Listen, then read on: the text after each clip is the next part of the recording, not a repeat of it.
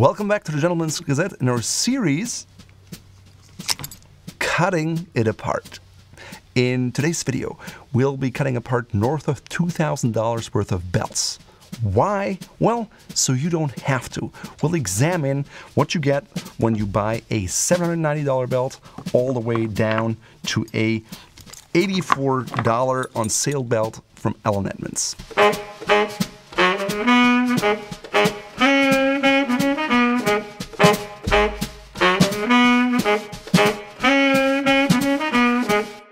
We'll be cutting apart an Hermes belt, which retails for $790, a Fort Belvedere belt, which retails for $240, a Brooks Brothers belt, which retails for $98, a Montblanc belt, which retails between $320 and $400, a Gucci belt, which retails for $490, and an Edmonds belt, which retails for $120, but I think on sale they're more like an $80, $84 range. First, let's quickly take a look at the buckles and then cut the leather apart. First off here, Edmonds. It's a traditional belt buckle sewn on that can be removed. It's a belt loop here, but the buckle comes right out. It says solid brass and then Amon, A-M-A-N, Amon, solid brass. You can see there's the plating basically here, and that's the buckle of the Edmonds belt. Now on the Gucci belt here, you see we have the original part here. It's all brand new. Gucci, made in Italy. Let's cut it apart. Heavy buckle. Also seems to be like solid brass and quite a good weight. You can tell it's solid. Much better than the Edmonds buckle. But you can see over time, it's definitely a thicker plating. Next up, we have the Brooks Brothers buckle. Now here it says made in Italy. I don't know if it's brass or what it is. I can actually see I'm cutting into the buckle, and it's all remains silver. There's no brass that comes through. Here we got a Fort Belvedere buckle, and one of the things that we did with our buckles that a lot of people don't do is we chose an extremely thick palladium and gold plating, which is 10 times thicker than what you usually get, just so it lasts. Well, what it also means is palladium is expensive and gold is also very expensive. And so it's just, a very expensive buckle. Solid brass, made in Italy, meant to last you for a long time. Different men wear buckles differently depending on how much they sweat, and oftentimes in cheaper buckles you can see after a while they show their age. With these buckles, that's not supposed to be the case. They should last you for a very long time. Now here we got the Hermes buckle. Individually costs $335. The belt is I think $455, so a total of $790. It's very nicely finished. You can see it's like matte in the back, shiny in the side. Looks like a nice piece. It says it's made in France. Looks like it's all silver throughout. There's no information on their website as to what exactly it is that they have. Now, next up, let's cut the belts apart. The Montblanc belt here, I lost the buckles. I've had them for years. You can see I wore it. It even like opened up by itself just by wearing it. And when I had that experience, I was like, I want belts that don't just do that, but I want belts that actually last. So that was my inspiration for the Fort Belvedere belt line. And you can see here, this one opens up very easily on its own because the thread is just not that thick.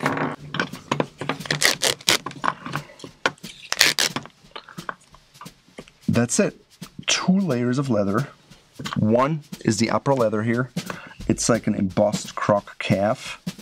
And then on the bottom here, it's a thicker leather. It's the inside lining. You can see on the edge, it's thinned out. And probably I need a new blade. It's thinned out at the edge here. Thinned out at the edge here and here. Seems like nicely tanned leather. Aniline out. You can see it's a little darker in the middle than on the outside, but it seems to be a pretty good leather. I mean, over time you can see how it aged, right? It's a little darker, but the leather actually was good.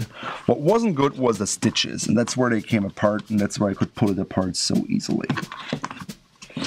Also, if you look at the belt, it kind of bent a little bit. You can see the curves up. That's typically something that you get with belts, especially cheaper belts. As you wear them, they really kind of create a curve. I mean, just look at this one here, for example. You can really see the bend of the belt. Yeah, this is the Edmonds belt, and typically, I don't know, hallmark of a not so expensive belt, I would say. Next up, Edmonds here. You can see on the edge here, it's edge painted. The Montblanc was edge painted too in a matching color of the leather. This here is distinctly darker. Just cut through the leather here so you can see what there is. And I'll try to just separate the layers just like the Montblanc one. So it seems like the Edmonds, just like the Montblanc, is a very simple construction. You basically have 2 layers of leather, right? They're just cut on all ends, thinned out at the edge, and then sewn together. Same construction. Now, the Montblanc was not really glued in between. It was floating. The Edmonds, on the other hand, is glued in between. I think the difference is over time, the glue may loosen and it may bulge. If you don't have glue in there to begin with, it may never show. But glue is okay. It's not a hallmark of a bad quality or anything. Now I'm just going to try to separate these layers here. There we go.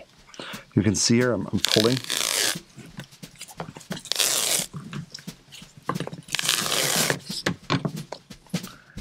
And actually the stitch density is so strong that I'm not taking that part off.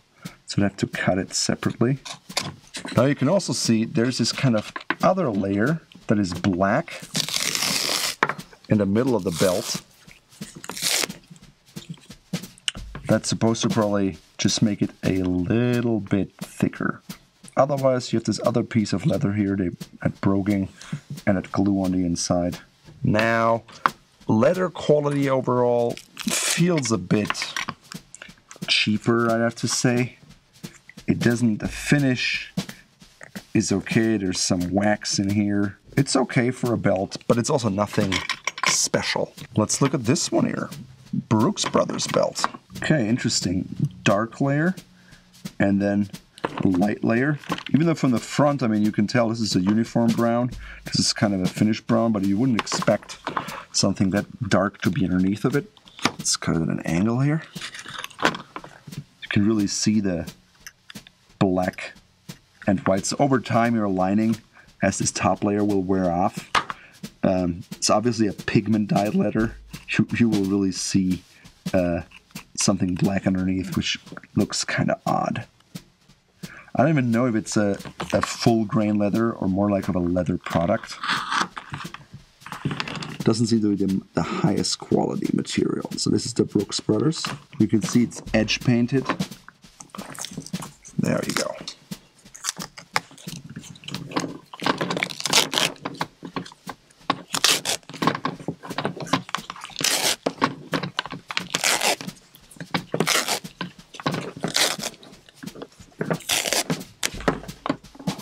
Okay, yeah, so this is the brown upper leather.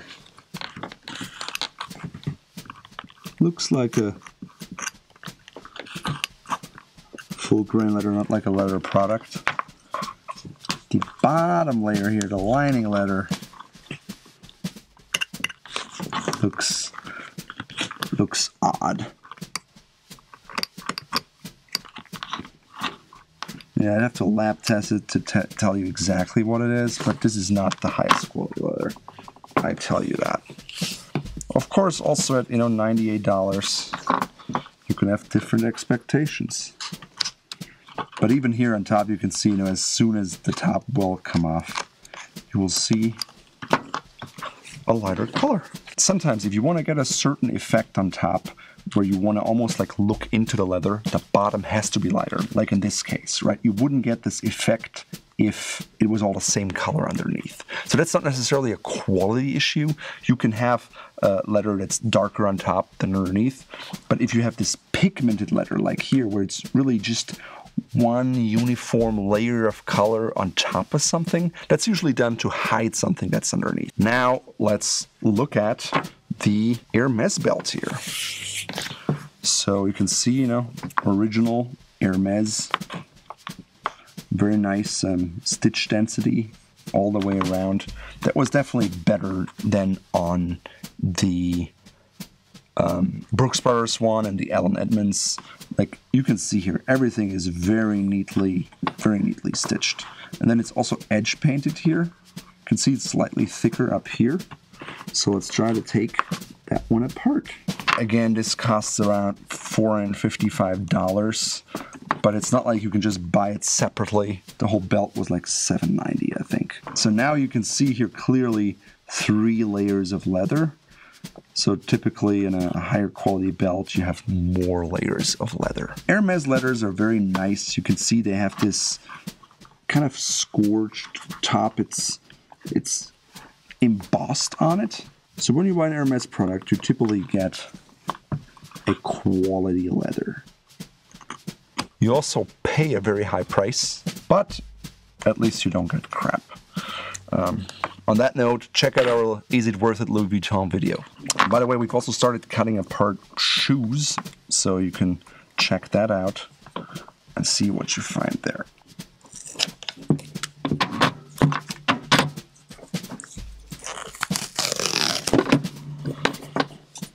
Okay, so you can see this is this leather here.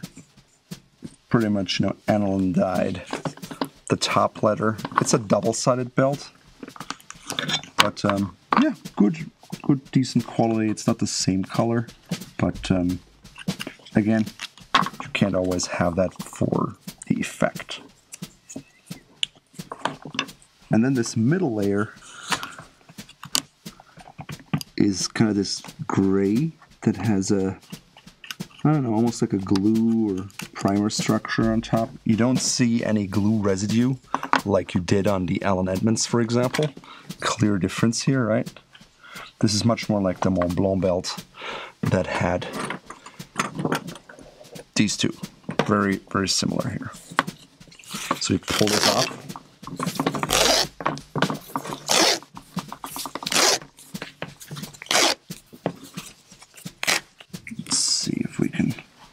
Separate these 2 layers here.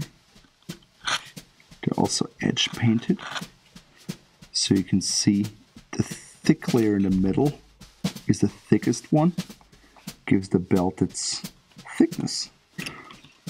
But they're glued together and sewn, but they're glued very carefully and thinly.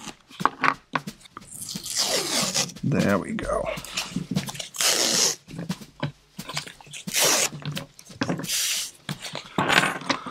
Okay, Hermes 3-layer belt, 2 kind of embossed leathers, aniline dyed, plus a kind of grayish leather in the middle.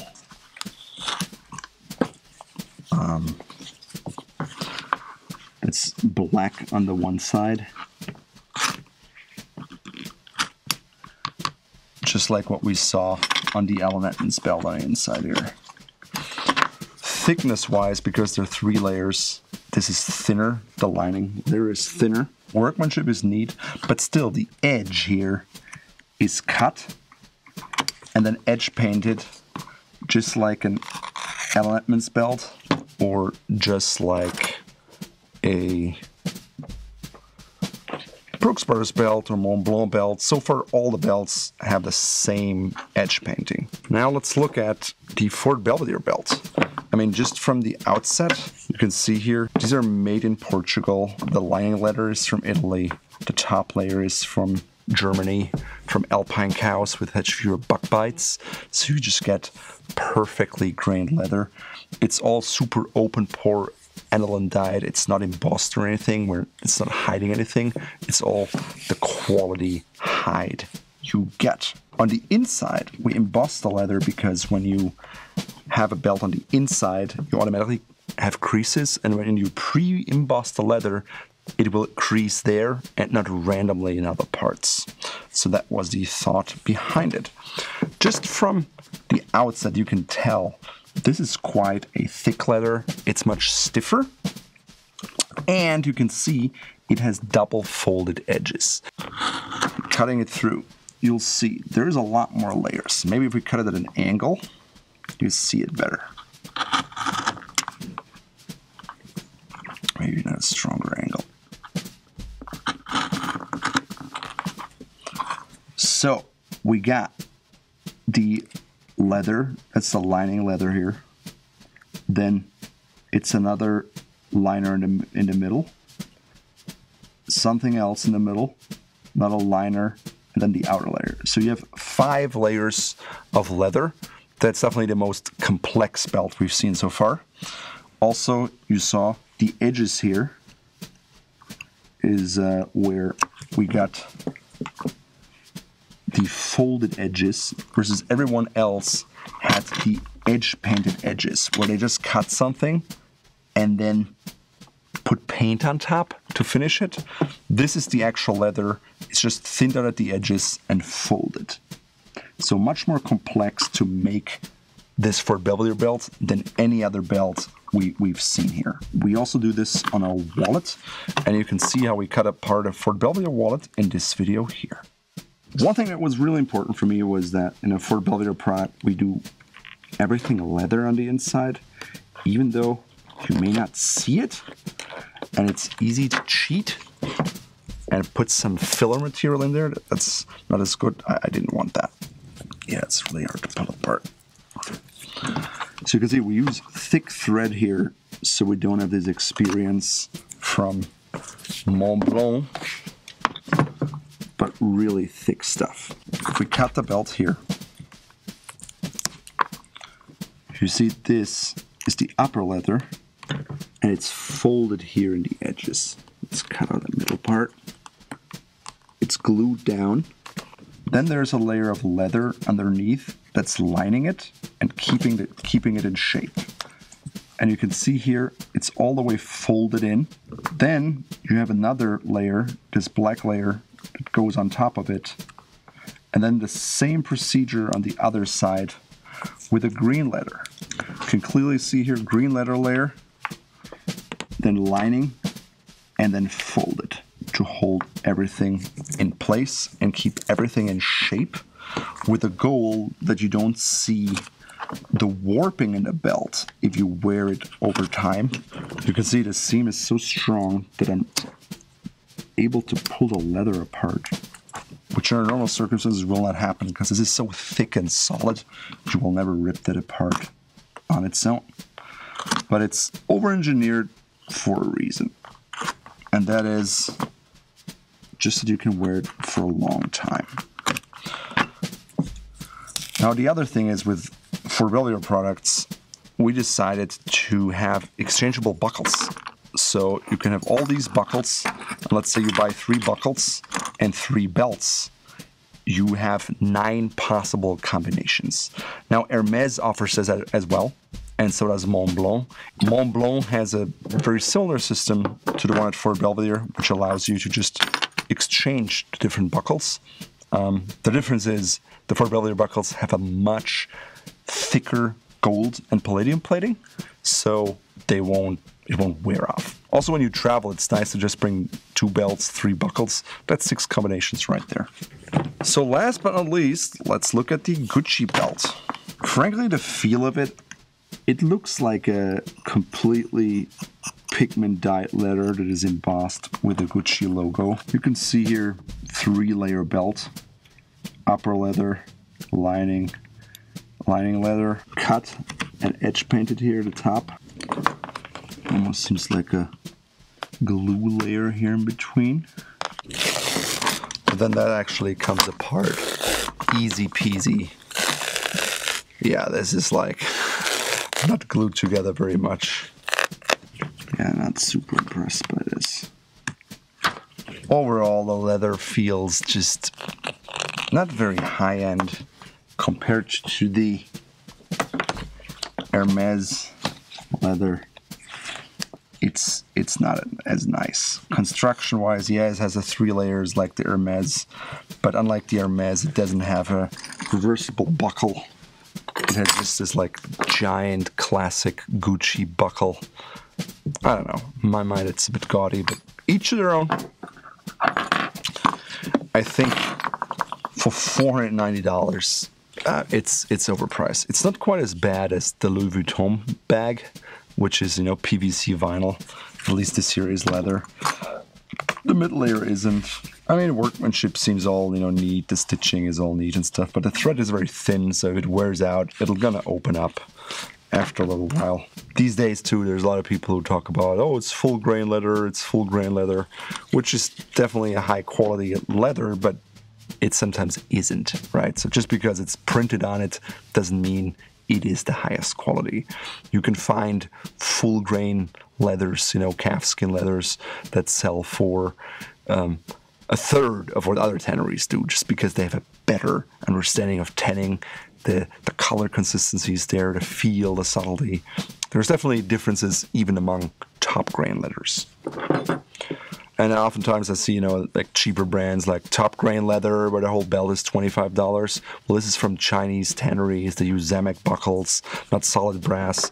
Like, the gold price that we pay is much higher than the retail price and all the marketing costs you pay for those. Cutting those belts open, I hope, was interesting and you learned a few things. If you enjoyed the cutting apart, check out our series with shoes and wallets, and you'll probably also like the Is It Worth It series, where we just figure out if your hard-earned money is worth it or not.